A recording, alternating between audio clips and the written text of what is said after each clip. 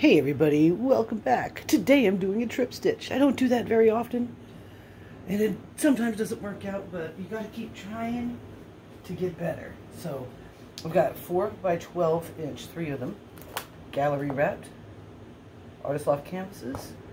I am keeping them a little bit separate because I've learned that from Olga, and you know, if Olga teaches you something, you might want to pay attention. I am going to do a Dutch pour. And I'm going to use the leftover paints that I used on my abstract art that I did late yesterday afternoon, which is this. And I used burnt sienna, orange, yellow ochre, oh gosh, there's a couple, and pewter, artist loft pewter. So I think it came out pretty cool. I like it, and it's rare that I pick up a brush or a palette. I like to do pours, but that was an old pour that I did that I had done some embellishment that was inspired by me paintings, which was I put dish soap on it, and then I spray painted with this, where hammered whatever color that is. And it came out pretty cool, and I've been sitting there waiting for it to inspire me to do more. My mother shared a picture with me of this beautiful forest scene in the twilight, and I said, that's it, that's the one, that's the one. And so I did record it, but all you saw was the back of my head. You couldn't see anything that was happening to the painting, and so I just left that out. So you might see the painting that I have. The video I have is only like a minute or so long. I show you the dry results and the wet results. So, or the wet and then the dry. So, yeah, I'm going to have to work on that and learn how to get better at doing that. But in the meantime, let's get back to business here. So, what I'm working with here is the leftover paints. I mix them all together. And it's like this crazy, interesting custom gold. With the brown, the yellow, and the pewter in it. It's really interesting. So I'm going to use that. I am going to use my leftover paint as my pillow.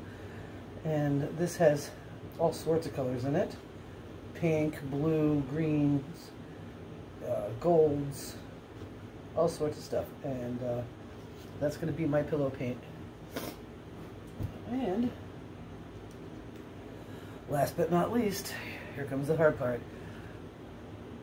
My cell activator is Black Amsterdam, and I'm going to attempt a Dutch pour here. So wish me luck, because sometimes Dutch pours just don't work for me very well, and I really want it to work. So I don't know why. I just came in from outside, but I don't know why I had the sniffles. Don't have a cold, but 'tis the season for sniffles. So golly, wish me luck on this, guys, because this stuff scares me. But like I said, if you don't practice, you're not going to get good at something that you want to master. And you know, a trip stitch would be a fabulous thing with these 3 little things. The other one, I have another set of these, and that is going to be probably balloon kiss pour with 3 different colors, or 3 different ways. And yeah, but we're not there yet. So let me go ahead and get the pillow down. Hopefully I thin these out enough, because Dutch pours require pretty thin paint. I don't want my bottom to be too thin, so this is a pretty creamy thing. And again, I'll scrape up this paint after I put these up. So we move this around a little bit here.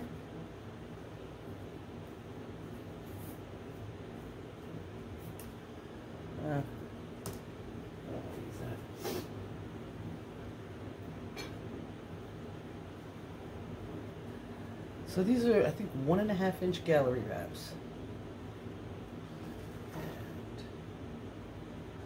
picked them up at Michael's because, you know, sometimes you go into Michael's and you can't walk out without getting something. And this is interesting. It's like a very steel blue under this light right now, so it's interesting.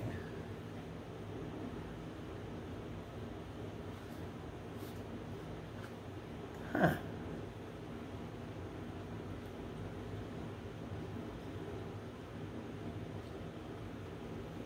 Move around a little. And I'm still, like, in my mind thinking about how I want this composition to look. So, if I get a little quiet, that's why, because I'm still thinking. I almost wasn't going to do it. And I'm looking at these canvases and I'm like, oh, I gotta do it. I gotta step out of my comfort zone. I've had some really excellent experiences in the past week with painting that I am just really excited because I can feel it getting closer and closer to actually, you know, getting some of these sold, because that my confidence level is going up, and that's a really good thing. But yeah, here I am doing something that scares me. That's okay. I had to kick Lexi out. She was literally getting into everything, and I have a competition painting over here trying to dry, and if she put her little paws on it, I think, well, maybe it would have been kind of cute, but she would have got paint everywhere. So I got pillow paint down. And, so the idea here is to, I got some work to do. I see canvas already coming through. Can't have that. Cannot have that. I'm gonna have to put more paint down on that thing.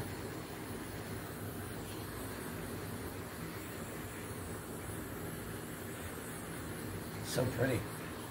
All those metallics getting in there. That's really neat. More pillow paint for this guy.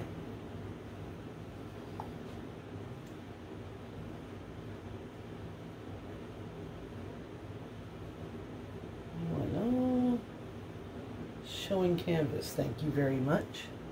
Anybody else?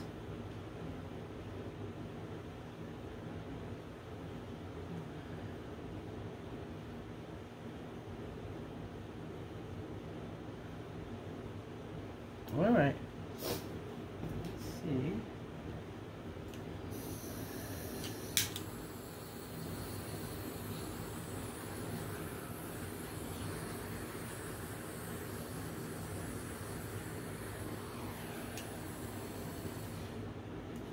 Should blow out pretty good, I'm hoping.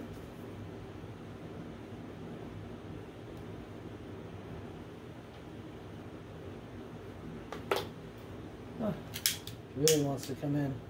It really wants to just show up. Oh, so I'm not going to fight this. I'm just going to make sure I got as many air bubbles out of here as I can.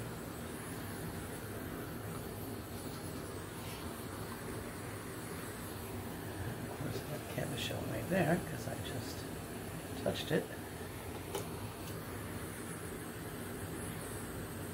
Alright.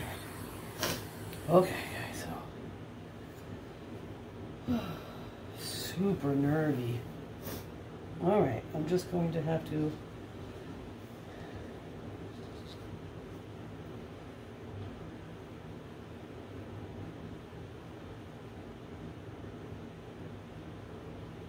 alright.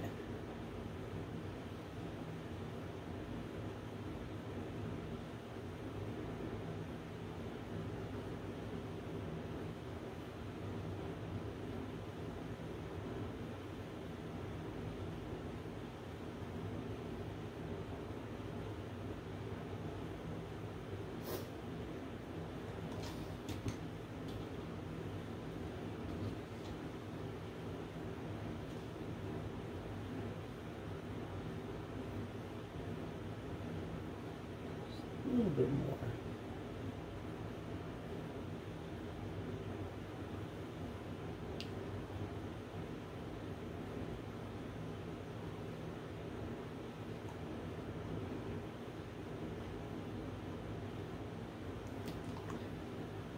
Okay, guys. Oof. scary business right here.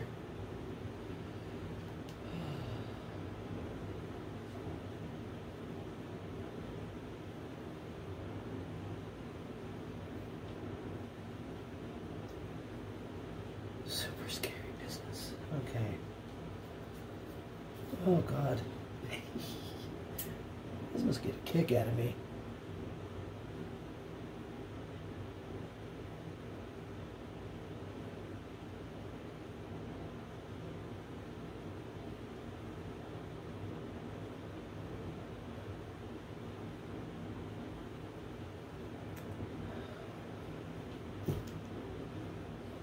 Whew. I'm nerve-wracked about this. Let me get these out of the way. I do have some white cell activator if I need to come back in and make something else happen,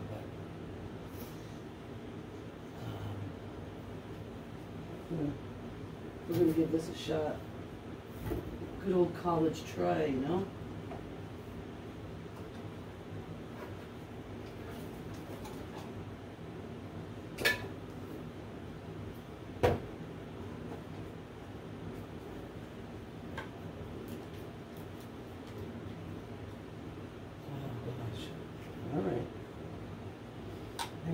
Scared.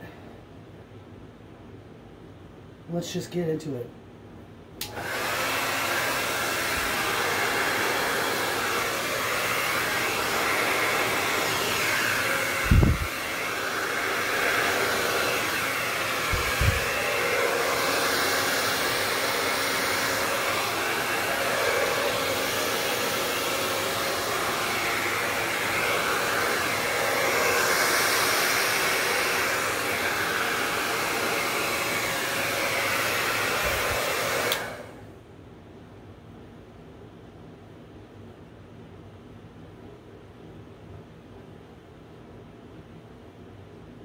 This could be somebody's favorite painting.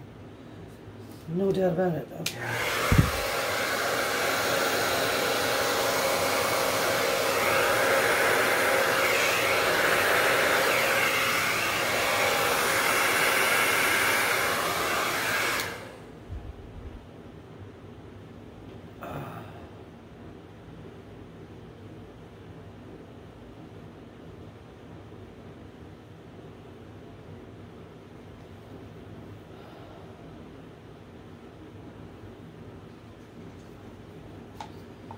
One more time on this one, okay?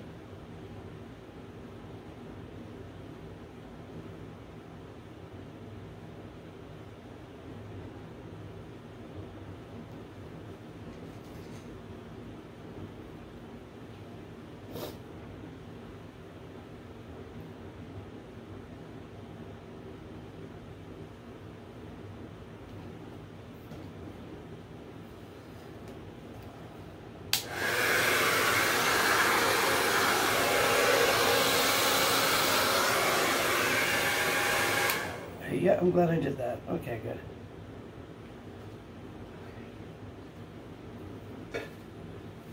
Getting myself all nervous. So put that down. Get some fire on it. I gotta fix these edges somehow. I can figure that out too.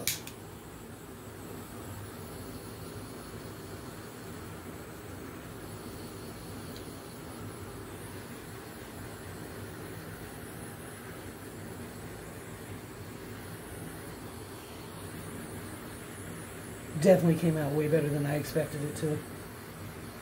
I have to admit that. Way better. Alright, so to fix the edges.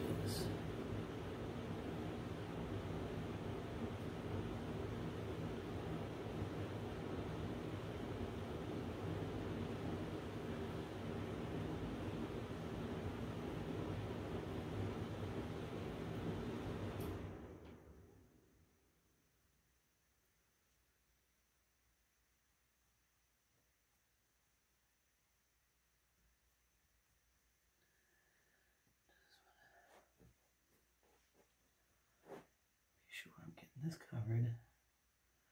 So what I'm doing is I'm gathering the puddles from around and trying to keep it with the same color that is there. So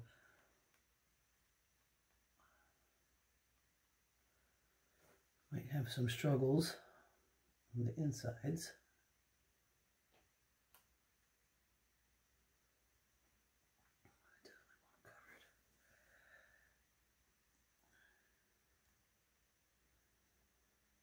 Sometimes you can just tap it and it'll get covered because you're breaking the seal.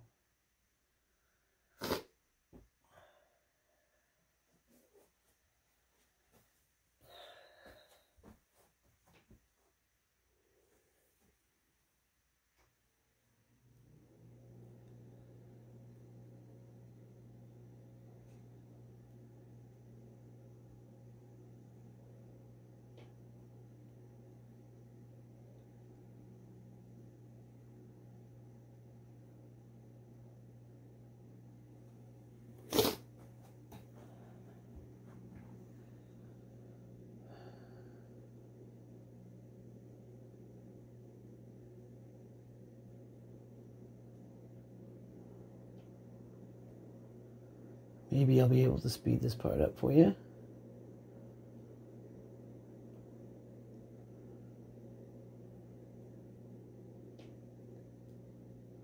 So I'm just using my fingers.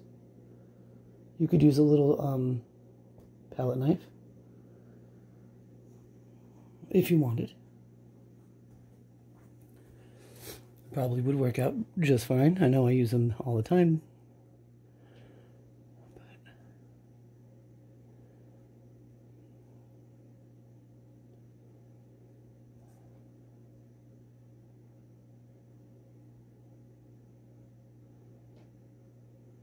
So guys, I'm having struggles with getting really good photographs of my paintings to put on Fine Art America.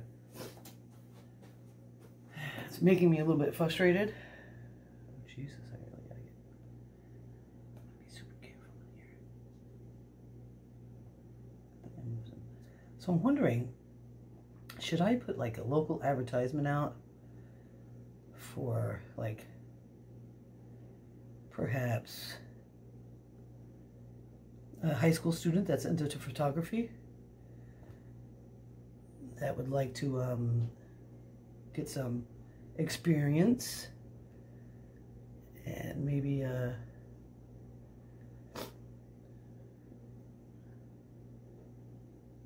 give them, you know, a portion of the sale? I don't know. I always want to pay for it, you know? So I'm thinking I need to get in touch with either the local high school, Bonnie Eagle or something, and talk to the art teacher or photographer, whoever's doing it there. Let's see if anybody would be into it.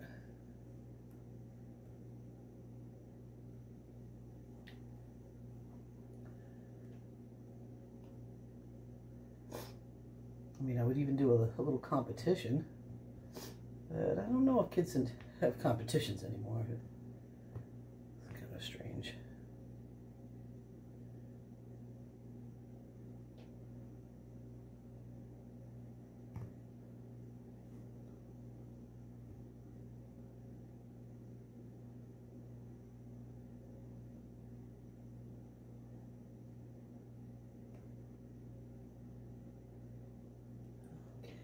It's difficult. I should have just put enough on there to blow it all over, but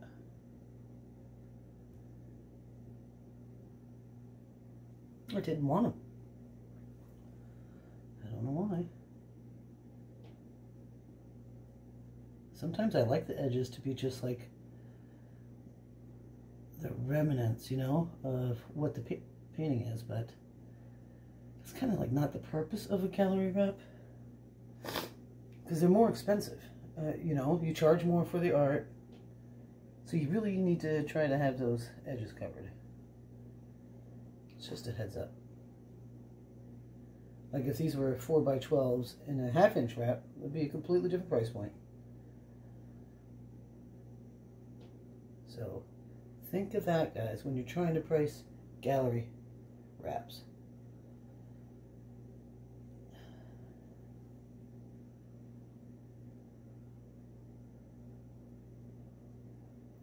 It's fun. I go over to other artists, their websites, and see what they charge, and it's interesting. Some people charge way under what it should be, in my mind, in my formulations. Some people are like, what? Wow, really? You want that for that? Not saying that it's not beautiful work.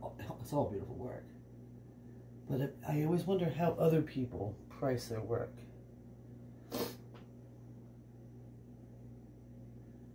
And seeing people that, you know, have far more experience than I do, been at it for years, charging not enough. I'm like, is there just something up with the confidence level? Or do they really believe that's all it's worth? I don't know.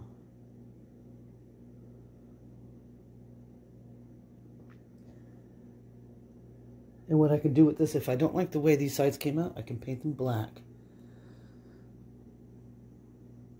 A flat black. This is coming out really neat. Alright, let me look here.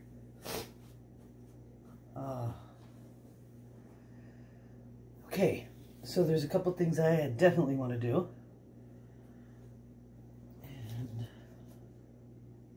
let's see if I can pull it off without destroying the painting.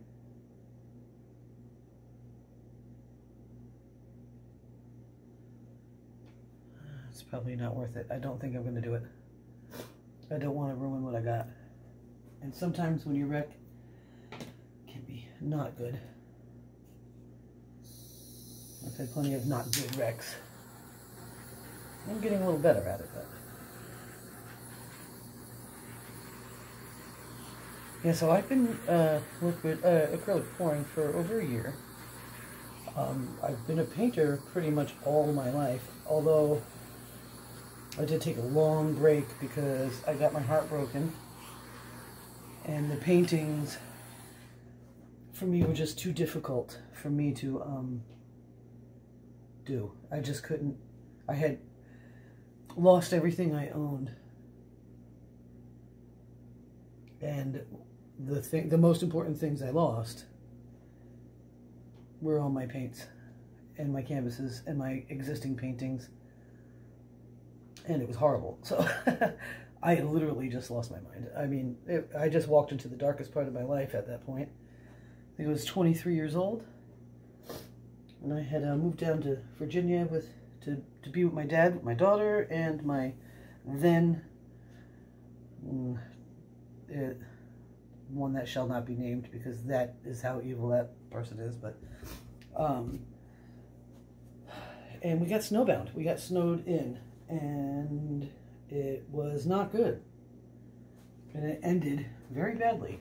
It was, I don't know, maybe a little over 90 days into my relocation to Virginia, and I lost everything. I lost everything, all my money. The only thing I didn't lose was my car. I drove there in a truck. I went home in the Chevy Nova, 1988 Chevy Nova. Those little Toyota looking ones. And put my tail between my legs and moved back to New York. And it was brutal what transpired from there on. And losing the art, I couldn't handle it. So I stopped. I dabbled in candle making after that, shortly after. And it was a little artsy craftsy stuff, you know, but no more sitting down to an easel with a paintbrush. And it went on for a very long time. Then Lee Sonwa, she's one of my friends, she's an artist friend. She created an art challenge, and I participated, and I really opened up, and I started doing some digital art. I still couldn't pick up the pen. I couldn't pick up paint, but I kept trying, and well, lo and behold, here I am, 50. So I move up to Maine. I'm 48 when I move up here, and I'm like, I need to really get back into that, and so I did, and I am so happy I did. Yes, I'm very happy. I'm in love with this trip stitch. I hope she dries good. Let's bring you in for a closer look.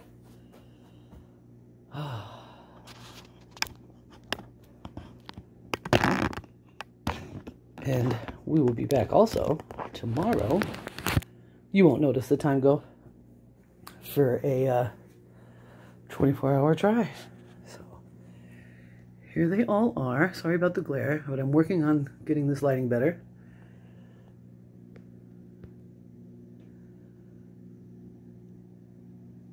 Yeah, that's really interesting. And here's this guy. And then this guy. I love it. I love it, I love it, I love it. I'll see you in just a few seconds. Alright, here are the 24-hour dry results of the triptych I did yesterday. I do love it. This, I think, would be something I'd really want to epoxy over. Just because I'd like to pull those colors up a little bit. But I absolutely love it. It's a beautiful piece. I hope you enjoyed watching. Thank you so much.